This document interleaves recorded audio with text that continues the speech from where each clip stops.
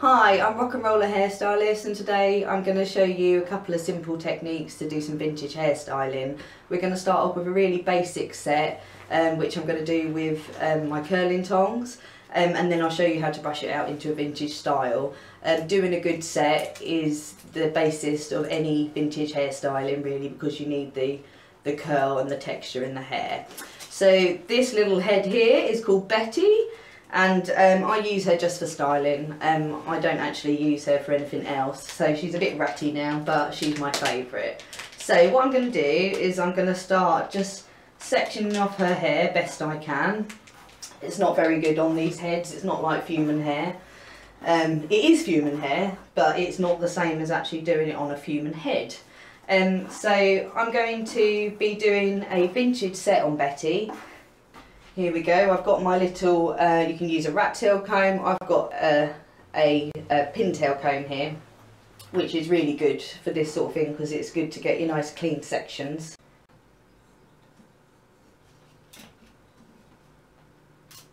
And just make sure it's at the right temperature.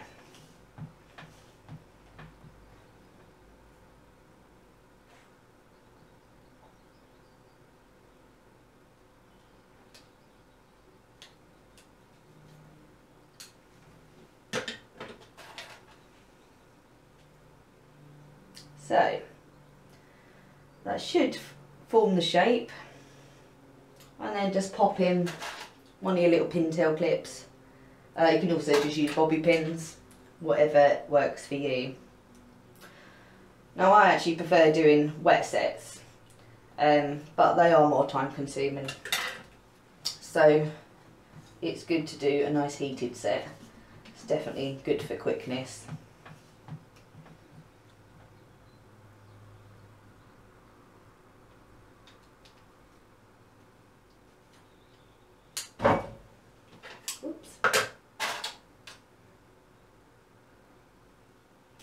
So these are barrel curls, because obviously you can see the shape is round.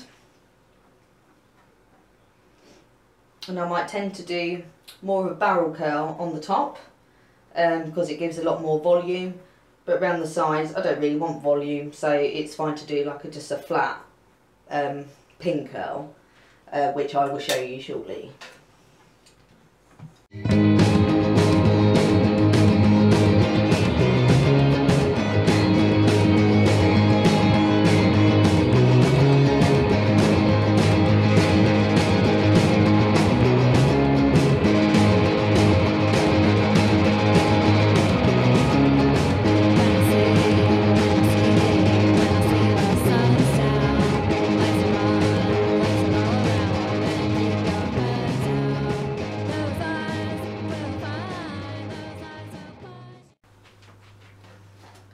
That is one side complete, and now for the other side.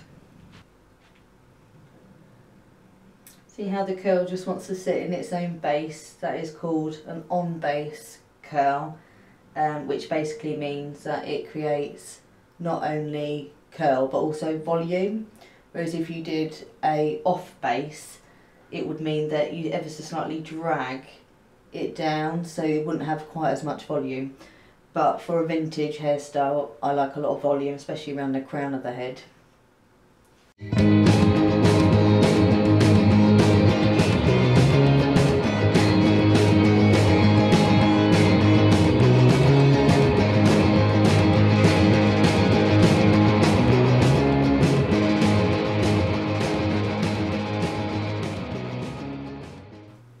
Okay, so what I'm going to demonstrate here is a pin curl. So it's just a flat pin curl rather than these barrel curls that we've done. I'll show you how to do that. So same technique with your curling tongs.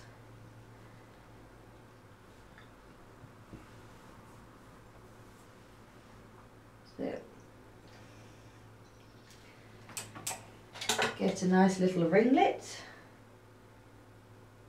and what we do, you wrap it round in a spiral shape, and that will just sit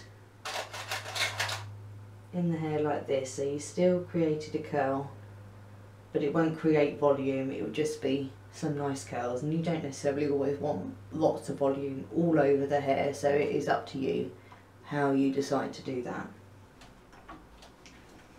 Okay, so both my sides are done at the moment, so I'm just going to move on to the back. I'll be doing exactly the same thing, doing the directional, you know, however the hair wants to fall, so I'll be doing my rolls going this way. Just turn her around so you can see.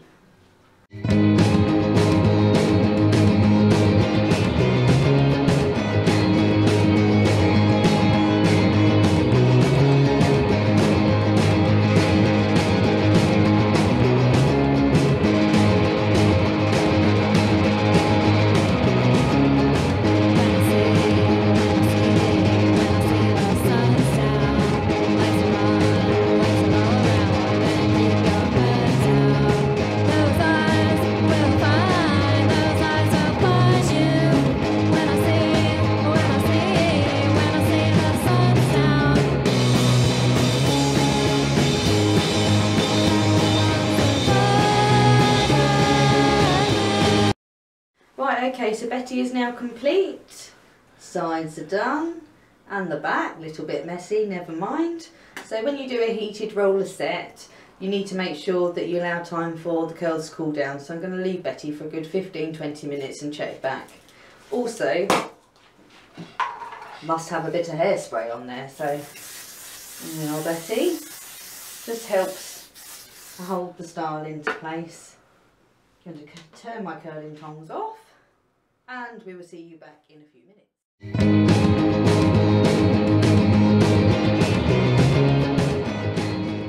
So once all the clips are out, you can see these lovely curls, lots of volume on the top, which is what I wanted, that Betty now has. And round the back where I've done some, missed a clip,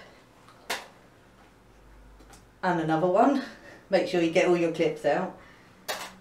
You can see the different sorts of curls that I did at the bottom that weren't the barrel curls. Now what you need to do is you've got to brush it out.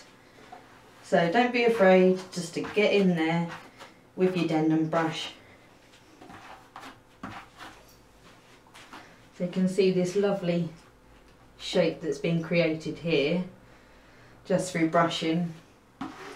And you can manipulate the hair now you've got your curls in there, and you can style your set however you want to.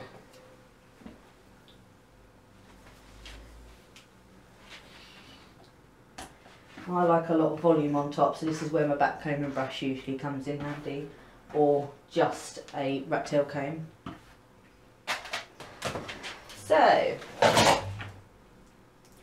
this is my denim back combing brush, which is good for large areas that you need to back comb.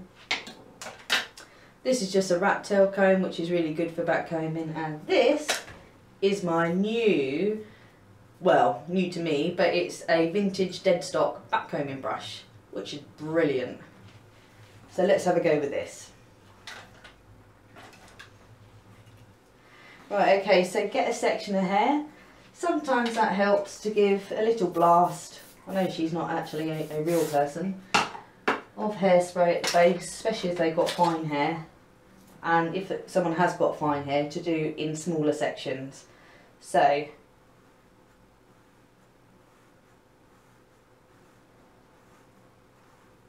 this is good back combing.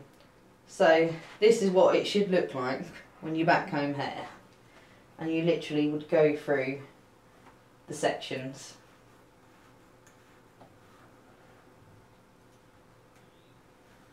Now it looks like a big old mess at the moment, but it won't be like that forever.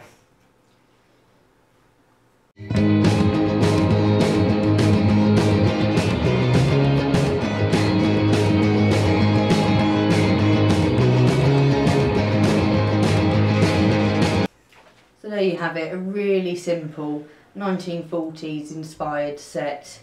It's lovely, the shape that you have here and the nice volume created this side. Anyway, thank you so much for watching my 1940s inspired set. Very simple to create, and please do subscribe to my channel, and watch out for some other videos that I will be uploading shortly. Thank you.